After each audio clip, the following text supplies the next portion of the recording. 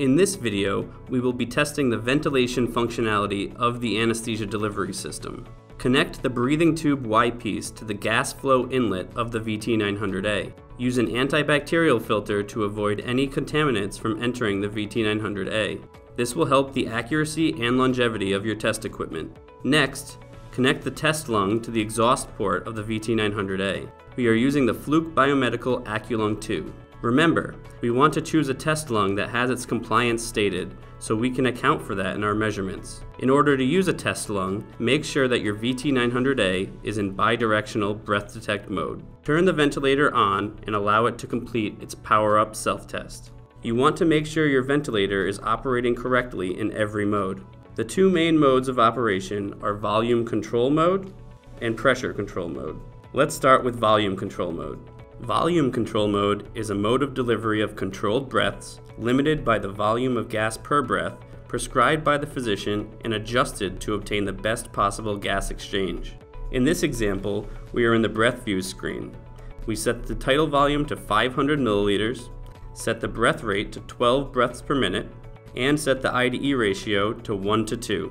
You may need to set the equivalent settings for inspiratory time to produce a 1:2 IDE ratio. As with any ventilator performance test, you want to observe that the reading for each relevant parameter is within service manual limits. You do this by comparing the readout on the VT900A to the settings on the ventilator. If we want to verify the flow, volume, or compare the breathing graphs at any time, we simply need to press airway and select which graph we'd like to compare against.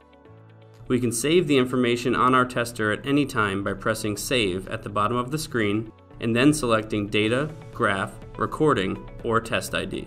You want to repeat this test varying breath parameters according to the service manual.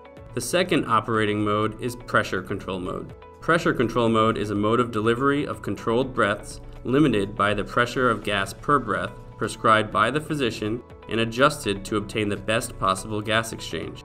In this example, we set the pressure level to 18 centimeters of water and set the breath rate to 12 breaths per minute. Just as in volume control mode, on the ventilator and on VT900A, observe that the reading for each relevant parameter is within service manual limits.